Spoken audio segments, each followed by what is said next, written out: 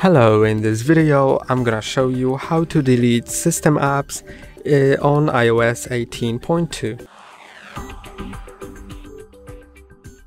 After the new iOS 18.2 update, only in the European Union, you can remove App Store, Messages, Camera, Photos and Safari apps completely from your phone.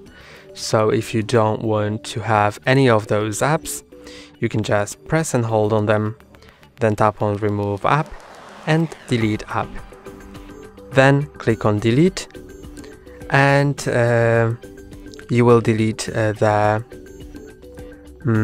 app completely from your phone, but only do it at your own risk, because it may limit your functionality. Because if you don't have the Messages app, then you will not be able to receive messages, and if you don't have the phone app, then you also no, you cannot delete the phone app. But if you delete, for example, the Photos app, then you will not be able to open the photos on your phone.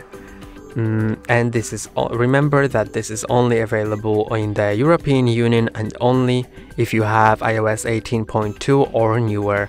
So to check your iOS version, go into Settings, then General, then go to About and see if your iOS version is 18.2 or higher.